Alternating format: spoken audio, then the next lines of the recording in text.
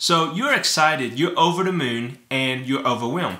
Your boyfriend, whom you have been wanting for a long time to propose to you, finally did. He finally got down on one knee, you're about to get a new last name, and you have a wedding to plan.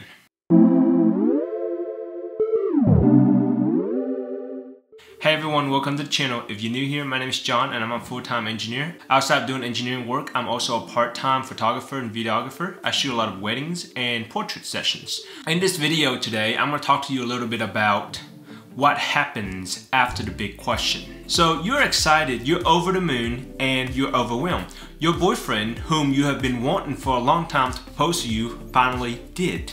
He finally got down on one knee, you're about to get a new last name, and you have a wedding to plan. It's an amazing journey, and I can tell you that from experience. My wife and I have been married for going on 4 years now, and it's one of the best decisions I ever made.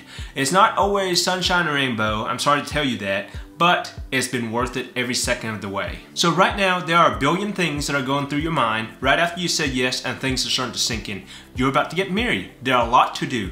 There are a lot to plan. There's things such as, what do you do? Where do you book first? Who's gonna be your maid of honor? Maybe you already know that. Who's gonna do your catering? Who's gonna do your flowers? There's just so many decisions to make. I have been around the wedding scene for a while, and I've been shooting wedding videos and photos for a little over 3 years now, and I've been around it enough to know that there are a lot of things that you have to make decisions on, and I'm here to give you some recommendations on what you should do first. First thing first, you need to decide on a date, whether you want the spring, the summer, or the fall, maybe the winter. All of that will depend on your preference, but you need a date because obviously without a date, you can't make any other decisions, like booking a venue, booking a caterer, booking a photographer, booking a videographer, booking an officiant.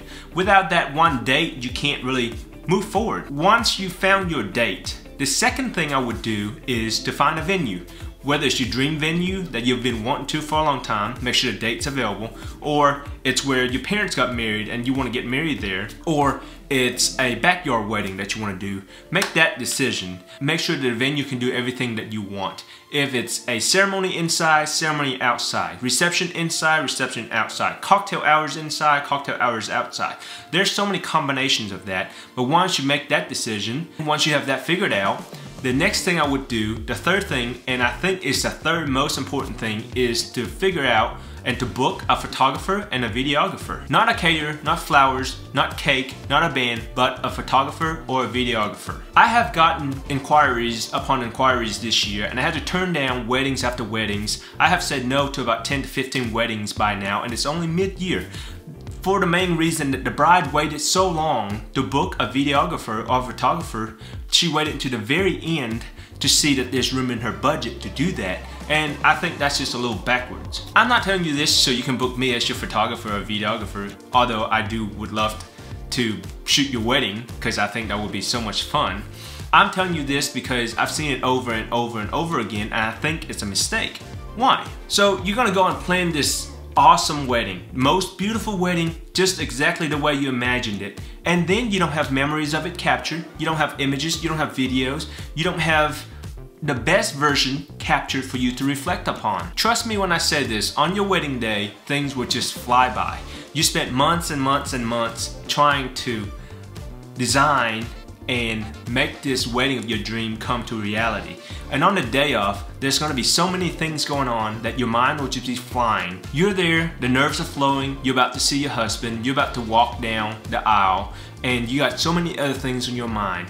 Is the caterer there? Is the flowers there? Is the band there? And you're just not gonna have time to remember all of this and take it all in. So that's why you need somebody there to document the day for you, whether it's in stills and or video, so that once everything's settled, you're married, you're home from your honeymoon, you have something to look back upon and remember the day and cherish it. And in 5 years, when you're sitting there celebrating your anniversary, you could watch a video with your husband, or you can pull out the album and look at it and say, oh look, we were just kids at that time. What you really don't want to do is cheap out on a photographer or a videographer because they will not do it justice to capture the day as you imagined it. A lot of people out here would say, oh look, here's my cousin Susie. She's there with her iPhone, she can capture the day. Yes, she can. She can, absolutely can, and she might do a wonderful job at it, but she will not be as good as a professional photographer and or videographer doing it. Trust me, I'm telling you that from experience. You're gonna spend all this money getting the most beautiful flower bouquets, you're gonna get the most beautiful cake, and then you have no memories of it, or you have an iPhone picture of it. It just will not do it justice. So why are wedding photographer and videographers so expensive? It's because of years and years of experience. And I'm not talking about myself, kinda I am. I'm 3 years in. There are people who spent 10 years. I shot a wedding with a girl here recently who spent the last 10 years doing weddings, and that's all she did. And so there are years and years and years of experience that she knows what to do. When you look at the lighting condition, if it's sunny, if it's cloudy, what do you do there? If there's shades, what do you do there? What is the best way to capture your profile the best you can?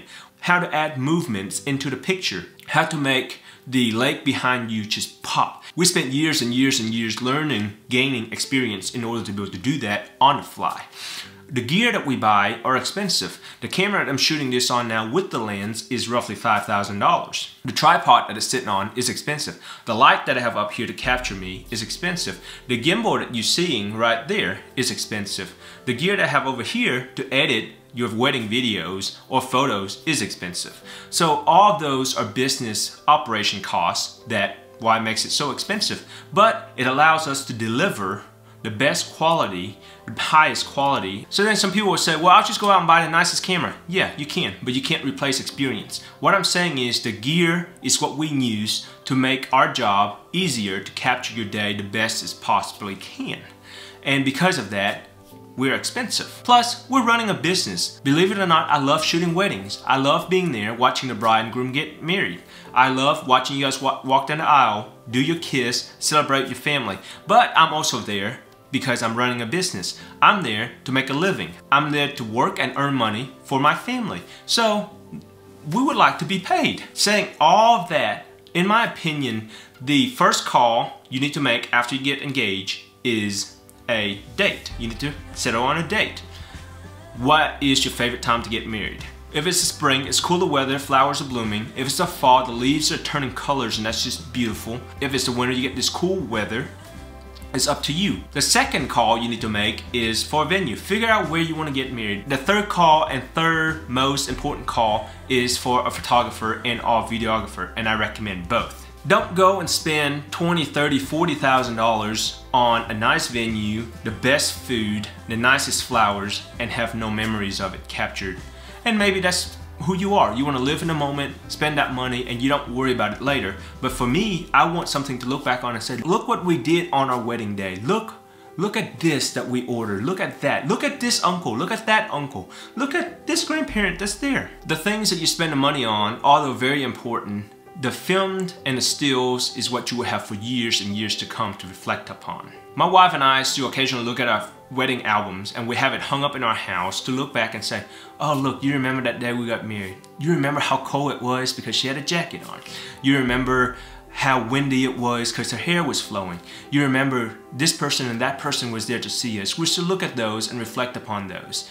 You know, as our family members and friends comes and go, because we age and we die, memories is what we have to remember them by, and videos and photos are some of those ways to capture the memories. A story I would tell you is when my wife and I were getting married, her family booked a photographer, really nice photographer, and she was one of the reasons that kind of inspired me to walk down this path. But we tried to save money and we didn't book a videographer, and we wish we did. I want to make a video one day and explain why you need a photographer and a videographer, and that should be coming here shortly. So anyways, it's your money, do what you wish. That was just my recommendation to you. If you're new here, I'm glad you're here. If you've been here before, thank you so much. And I hope you subscribe if you haven't already, and I'll see you in the next video.